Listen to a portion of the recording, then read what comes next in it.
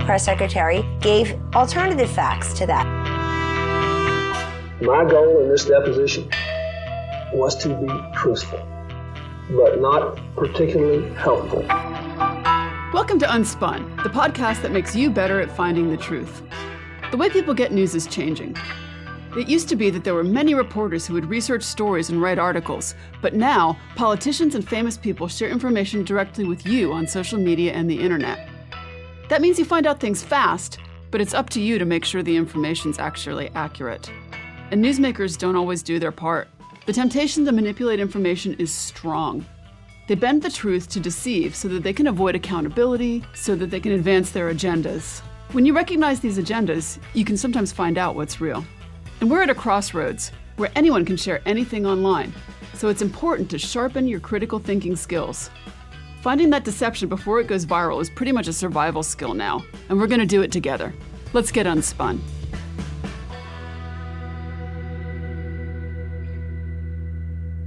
Hello, everyone, and welcome to Unspun. Today's episode is about fear.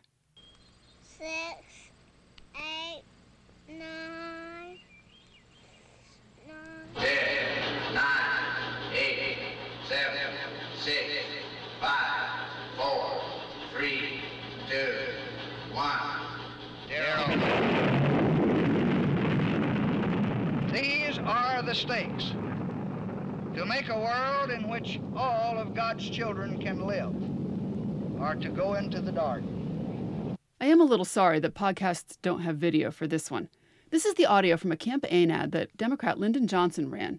So here's a description of what the visual would show. It starts with a little blonde girl who's picking petals from a daisy and she's counting them. And when she hits 9, the camera starts to zoom in on her eye. And that zoom concentrates on that girl's right eye until her pupil fills the screen, which is then replaced by the flash and sound of a nuclear explosion. A voiceover by Johnson menacingly says, "These are the stakes, to make a world in which all of God's children can live or to go into the dark." The stakes, of course, in the election, where he wants people to elect Lyndon Johnson.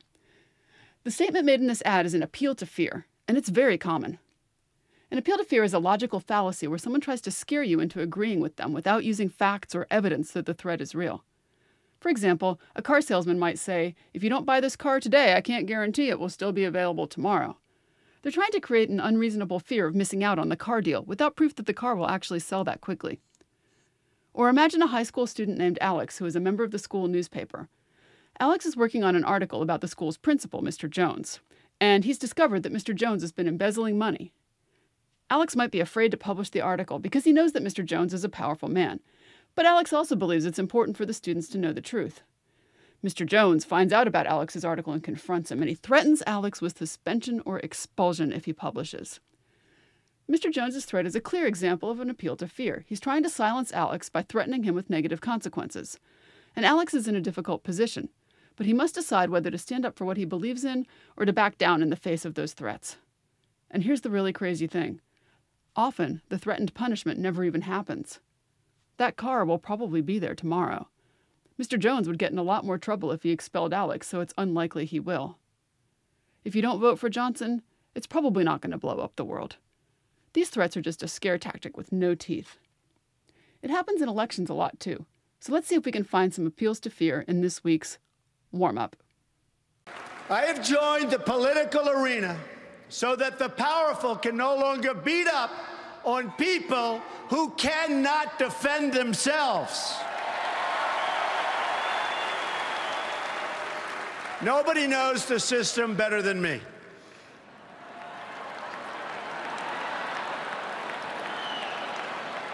Which is why I alone can fix it.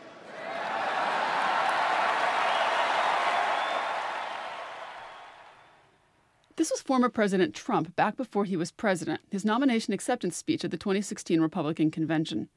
The clip you heard was preceded and followed by a litany that he said were wrong with America, with a lot of focus on crime and immigration. I alone can fix it? That's an appeal to fear. If you don't elect me, all of this crime and all of these problems are just going to keep getting worse and worse and worse. Let's do one more example. The people in power use their police agencies to arrest their opponents for made-up crimes in an attempt to discredit them, bankrupt them, imprison them, exile them, or all of the above. And if you're not paying attention, you may not realize that Joe Biden is using exactly those tactics to make sure that Donald Trump is not his opponent in 2024. Here's the problem. If these tactics end up working to keep Trump from winning or even running in 2024, it is going to be the last American election that will be decided by ballots rather than bullets. So here, former governor and presidential candidate Mike Huckabee is using an appeal to fear to talk about prosecuting Trump. He threatens that if Trump isn't elected, we won't have a democratic process anymore because the people who agree with Trump will just take what they want by force. Another appeal to fear. And while bad outcomes are bad, that doesn't make caution the best criteria for deciding what to do. So the next time a newsmaker tries to scare or intimidate you instead of having a thoughtful discussion, remember, that's just the appeal to fear fallacy at work. And identifying those logical fallacies can help us stand up to bullying, to think for ourselves, and ultimately to make better decisions. When we fall for an appeal to fear, it can help us make poor choices, to give up our freedoms, or to silence dissenting voices, all to avoid some imaginary punishment. It undermines critical thinking and meaningful debate. So, you can always think about whose interests the speaker has at heart. Are they yours, or are they their own? After the break, we'll learn about how fear can actually affect how you see and understand the news with our guest. I'll be right back.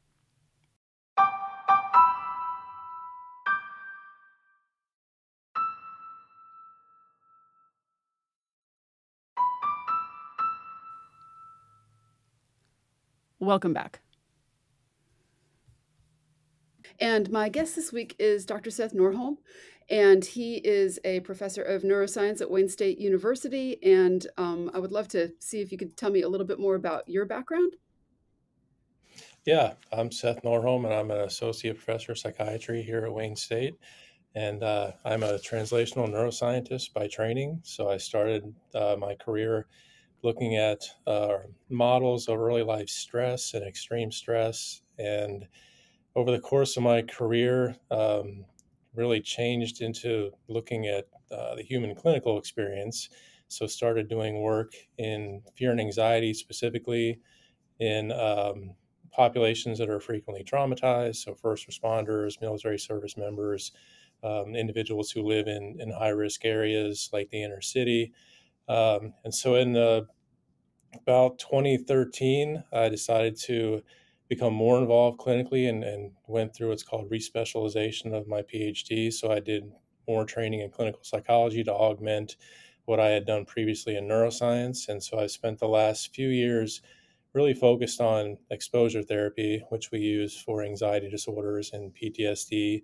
And that is, in short, looking at how you can present triggering stimuli, whether they trigger fear through a phobia or they trigger fear through PTSD, learning to experience those stimuli in real life again and to suppress your fear to those stimuli. And so we do this through exposure therapy, and we do it through a number of different modalities. Sometimes it's narratives. You'll come in and really discuss with a therapist and go through the traumatic event over and over in detail so you become less and less distressed while speaking about it. And more recently, we've been using virtual reality as a way to augment people's memories by presenting virtual representations of their trauma situation, be it civilian trauma like a motor vehicle accident or an assault, or a combat trauma like PTSD, something occurred while you were deployed, like being exposed to small arms fire and IED explosion and things like that.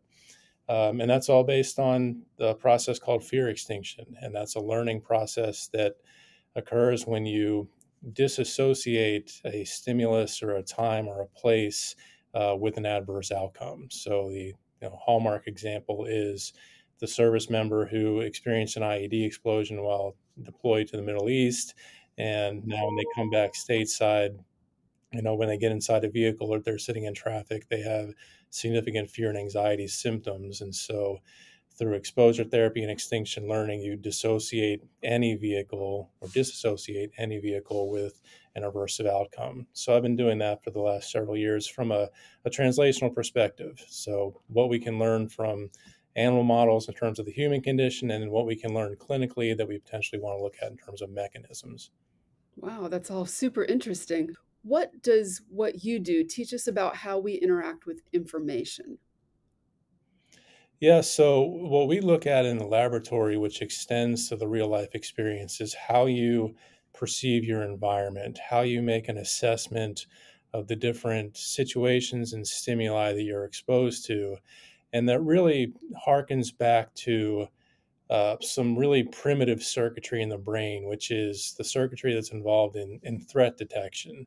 So, for example, the hallmark would be, if you and I got onto a plane and when the plane takes off and there's loud noises and there's clickings and you're, 10, 15, 30,000 feet above the ground, that's going to be anxiety provoking for most people. And what will happen is your autonomic nervous system, which responds to things very quickly in terms of ensuring your survival in a potentially hazardous situation. So when the plane does take off and you hear some noises underneath and you're not sure what that is, you're going to have, a rush of adrenaline. You're going to feel something in the pit of your stomach. Maybe your heart rate increases. And then based on your experience, so if you're a frequent flyer, you recognize that these are the sounds that occur when you're on an airplane, and that even though you're 30,000 feet above the ground, you're safe in that environment almost 100% of the time. Obviously, there are accidents that occur, but anyway, your higher processes kick in, and you're allowed to reassess the situation and say, okay, my body signaled that I was in danger, but now I'm safe. And that's what we do in a lot of different situations is we're looking for perceived threats. And so that could be, something acute like an illness like we dealt with the pandemic in the past few years. That could be something like an intruder in your home or on your property where that is a legitimate threat that you need to respond to. Or it might be something more abstract, and that's more of our human experience, which is what might happen to me? What can happen to me? What if this happens? And those what if questions also evoke a visceral physiological response that you need to cope with in some degree, whether you say, this is something that I can deal with when the time comes, or I should probably focus more on the report that I have due for work or school than thinking about these more abstract things. So when you're interacting with the world, you're doing an assessment, and that assessment comes down to what things might be rewarding, what things might be aversive, what things might be important socially in terms of, this is a potential relationship, this is a potential social network or friendship I can engage in. And so you're making these assessments, and those assessments form the basis of learning, which is potentially changing your behavior based on new information. So if you realize that one situation is dangerous or one situation is very rewarding, like a job that you like that gives you personal satisfaction, financial reward, then you're going to engage in that, more readily than something that might be aversive. So we learn to interact with our environment based on the feedback that we get from those different situations. Okay. And so would the interacting in the environment include things like information that you get that's like mass mediated? Yes, and that's obviously something that's been more relevant in the last, 10, 15 years, because the way we thought about this classically as psychologists was when you're talking about interactions, for the most part, you were talking about face-to-face interactions, whether you're face-to-face with another person or face-to-face with a situation.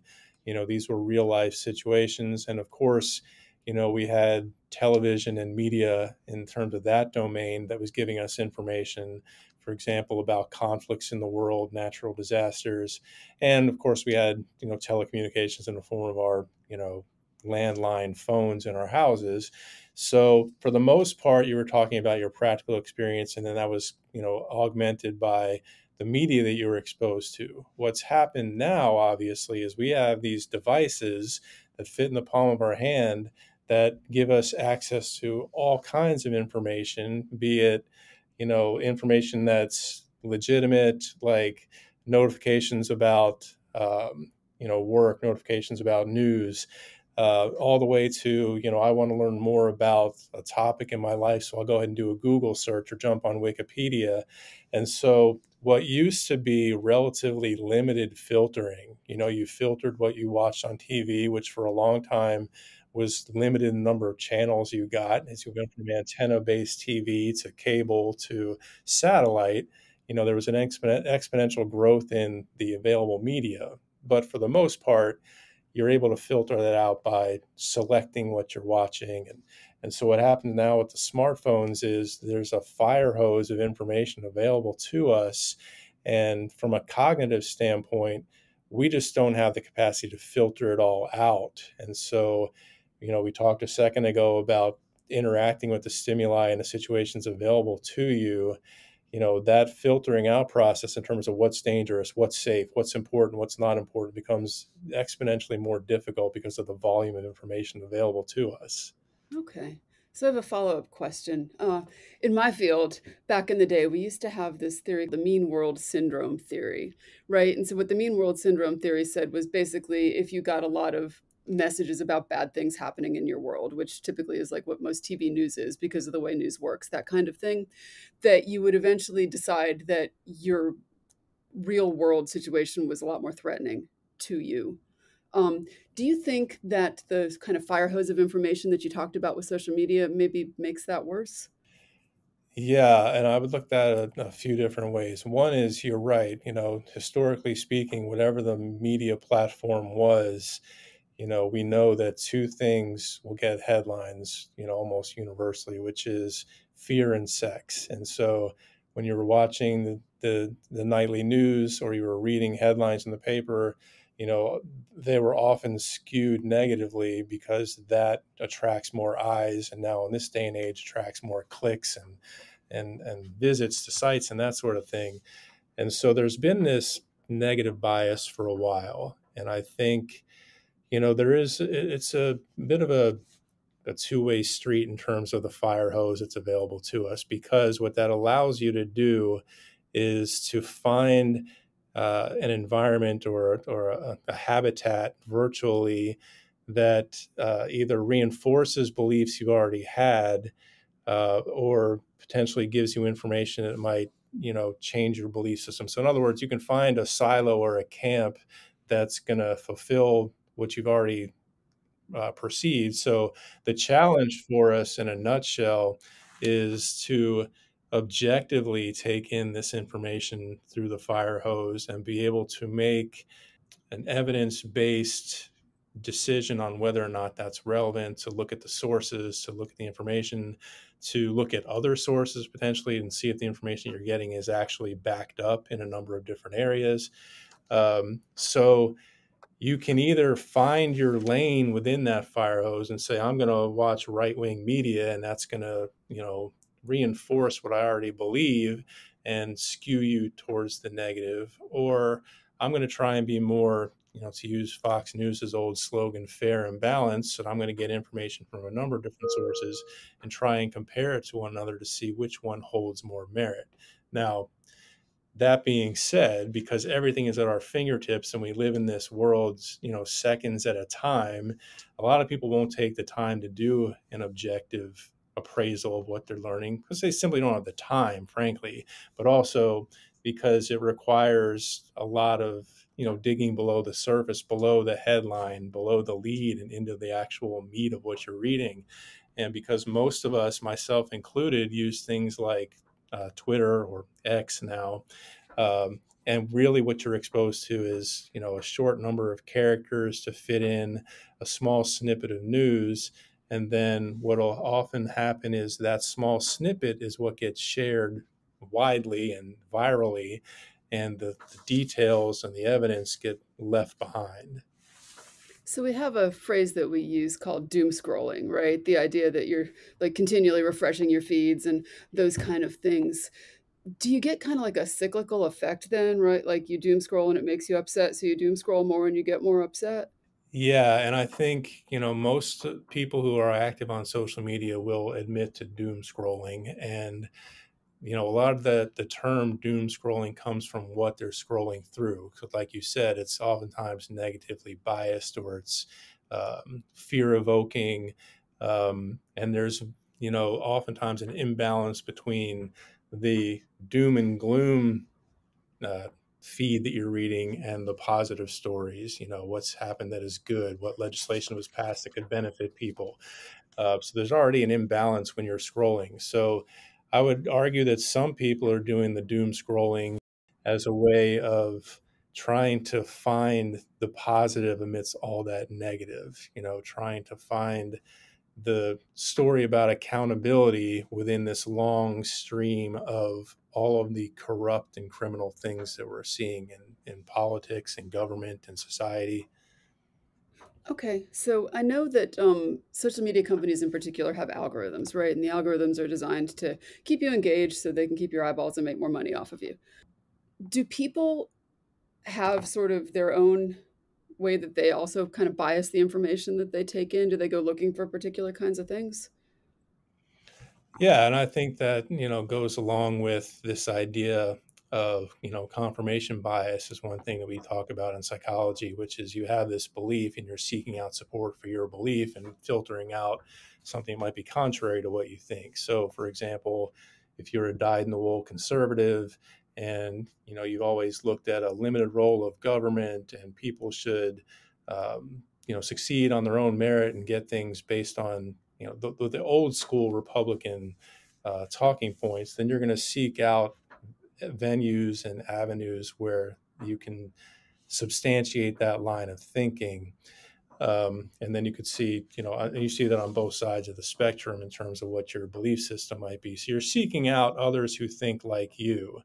And what we're finding, I think, more recently is that, in terms of percentages, a small group of people in terms of the number, when looking at the entire population of 330 million, the small number who have these really extreme views, anti-government, the MAGA contingent, to use a label, you can seek that out now that we have the access to the fire hose. So it was much harder back in the day. You could be sort of a closeted anti-government fascist and not really have much of a platform. But now, because of social media, because of the internet and everything that's available to us, you can find like-minded people. And as we just seen in the House of Representatives, a small group of people with a loud enough voice can make a difference. And I think that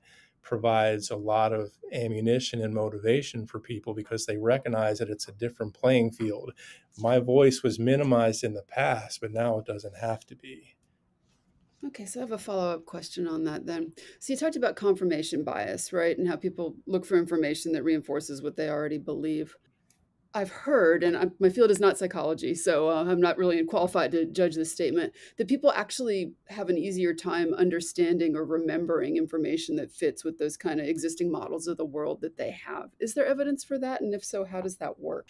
Yeah, when we talk about learning and memory, there are tried and true ways to facilitate one's memory and retention of information. And so, the mnemonic devices that people typically use, to make a song or to make an acronym or something that'll help you remember. But if it's already consistent with your schema, which is your way of approaching life and your own self and your representation within society, your sense of self, in other words, if that's already consistent, then yes, it's more readily retained because it's not, sort of against the grain. It's not something you're trying to introduce or assimilate into your existing self schema. So, yes, but I would also say that, we are plastic individuals who are capable of learning new information. And so it takes a little more work if you're trying to retain information that does not fit into that schema, but it's not impossible. Is it fair to say that people are inclined to look more for threatening information than for non-threatening information? Yeah, and I think that that plays into what we were talking about at the beginning, which is your assessment of threat. For the most part, people are going to attune to threatening or potentially threatening situations more so than potentially rewarding, and it gets back to this survivalist instinct that we have. So if you think about it, evolutionarily or in terms of how the nervous system is structured, it's skewed towards, eliminating threats, and then things like, appetite and finding food and pleasure. So I think we're inherently biased to look for the threatening things first, and then, look for the positive life sustaining elements in our situations. Okay, so if I had maybe malicious intent, I would maybe want to structure my messages to feel more threatening or make things feel more urgent than they are. Yeah, and that's what we've seen in the popular media is, here's how your life situation, here's how your family, here's how your livelihood is being threatened by these others. And that is a much stronger and more compelling argument than, hey, why don't you come join our side? Look at all the benefits we can provide for you. We can give you health care. We can give you shelter. Those things all sound great, but eliminating a potential threat, like this person's coming to take your job, coming to take your house, coming to, assault your family, you're going to pay attention to that because it's, threatening. It's not, so when you're looking at that scale between positives and negatives, yeah, you're going to skew towards the negative, and people know that because they know that is human nature. And so that we talked about that being sort of the message in the media in terms of what the headline reads. And here, if you scroll through something like CNN, you get past the headlines of the day and you start to look what's down below. Oftentimes it's like, here's the thing that you're eating that could kill you, or your doctor says you should never do this. And yes, it's clickbait, but they're also playing on the sense of, you need to be thinking about ways that you can be harmed or potentially killed. All right. So I'm looking for the good news in this. So are there things people could do to kind of get around these tendencies that they have? I know you mentioned like taking the time to go beyond like the headline or go beyond the tweet kind of thing. Are there things people should be doing as far as like their habits with their phones, for example, anything like that? Yeah, I mean, and that's the good news to take from this is, you can shut off the fire hose. You can limit or eliminate how much you're taking in from, other than checking the headlines of the day to see what might be of interest to you, like a wildfire, like Canadian smoke coming down towards, your state. The things that you need to be acutely aware of, that's important to scroll through. But if you find yourself spending more than 5 or 10 minutes on your phone, really digging deep into some of these things, that is something to be aware of and to limit. So the other thing you can do is, engage yourself in your daily life. What do you need to do at home in terms of, chores, parenting, taking care of your pets, hobbies that you might like that are not smartphone based. So the idea is not to stick your head in the sand and pretend that all this negative stuff doesn't exist, but to strike the right balance between what is immediately in front of you that needs to be taken care of or that you can do, versus what is this other stuff that's out here. So yes, you can have your own agency and locus of control and say, I'm just not going to engage in all of this stuff. I want to be aware of the things that I need to protect myself and my family, but I'm not going to engage in this, this more larger philosophical discussions and these larger, worldview types of issues. The only caveat I would say to that is, there was a time when you could kind of write off politics. Politicians are going to lie. It doesn't matter who's in office. They're not going to really make that much of an impact on my life. Maybe taxes get higher, then they get lower. Maybe prices go up and then they come down. But I'm not going to engage in that political sphere. I'm going to focus on my own life. What I think has shifted in the last few years is a lot of what's happening in the political realm is having real world impacts. It's stripping women of rights.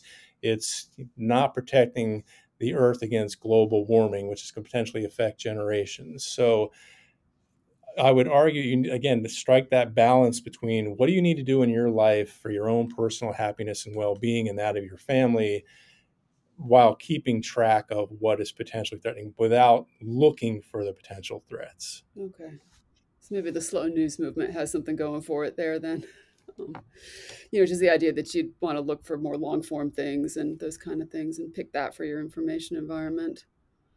All right, another question for you. I know that you, for a professor, are pretty visible with some writing that you do for columns and through your social media account, which I'll put some links in the show notes for those kind of things.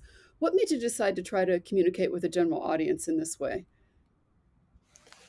Yeah, I'm glad you asked because for me, it really was sort of a process, and it started, in 2015. So as we've talked about, my area has been fear and anxiety, and it's been fear and anxiety in terms of the individual. So what kinds of things do you need to deal with in your own life that you're struggling with? But also fear and anxiety at the societal level, at the community level. And so much like what we've been talking about today, in 2015, there was an uptick in misinformation that coincided with the upcoming 2016 presidential election. And so you were hearing things like there's a group of migrants that are coming towards the southern border that are a threat to us. We need to watch out for Syrians and other people from the Middle East who are living among us in the States and want to do us harm. And so you saw these statements being thrown out there that really had no merit or very little merit. And for me, it became a switch when I started seeing more and more of that in the popular media. And I was saying, these are lies. This is misinformation. This can't stand. And I know that I'm one person with one voice, but for me, it was, this has to be called out. And so I wrote an article for anxiety.org, which is a group that I work with that is specifically a public resource for dealing with anxiety in your daily life. And this piece was, dealing with fear and anxiety in the digital world, because as we've been talking about, there was so much information being put out there that wasn't being properly vetted. It was being thrown out there because it had shock jock appeal. It made that candidate get more camera time. It made that candidate rally whatever base felt like they were threatened. And so that was really the impetus in me getting more vocal, was to say, here's how we need to think about these things. Just don't listen to these things at face value. And as you know, if you've followed politics for the last 8 years now, that misinformation and those lies have just mushroomed, and it's just out of control. And so it really became, as we were talking about in the last question, an issue of, is this noise and is this rhetoric that typically comes with the election season, candidates attacking one another, making inflammatory statements to get, visibility, is this going to have a larger impact? And as we saw, it certainly did. Let's just take the pandemic as an example. We saw lies and misinformation in the face of this global crisis that was having a direct impact on people. People were getting sick, people were dying, and it wasn't getting any better. So for me, it was really addressing these sources of fear and anxiety that were community and media based, on top of what you would typically think of as terms of fear, anxiety, like, I don't like heights or closed spaces or spiders. This is a much bigger issue. And I felt like, there needed to be a louder voice calling this out. And I think, it has, grown over the last 8 years, and that there are other voices speaking out about the lies and misinformation. But I do want to make the point that for me, it was never political. It was always about what was being relayed in the public and how that could be perceived and how dangerous that could be. And what kind of response have you gotten kind of from the public that you communicate with now? For the most part, it's positive. I'm glad people are speaking out about this. I was happy to read this and see this in places like the New York Times, New York Post, MSNBC. But you can imagine, as I mentioned a few minutes ago, with this smaller group that is extremely radicalized and has taken this to a dangerous and weaponized degree, I've certainly gotten those responses as well. But as I've been suggesting throughout this interview, I'm able to filter that out and look at, and we can argue whether or not that is healthy to do, but to look at the content of what people are writing and say, okay, this is just more rhetoric and noise versus this person has a point. Okay, fair enough. I am going to thank you very much for visiting with us on Unspun this week. Yeah, thank you. Good to be here. Thanks for getting unspun with me this week. Unspun is a production of me, Amanda Sturgill, and is a proud member of the MSW Media family of podcasts. Send me your thoughts and ideas about trickery in the news on Gmail at TheUnspunPodcast@gmail.com. I even write back. And find this episode's show notes and more information at TheUnspunPodcast.substack.com. Want to learn more and get smarter? Check out my book, Detecting Deception, Tools to Fight Fake News, which is available on Amazon or your favorite online bookseller. And until next time, stay sharp, everyone.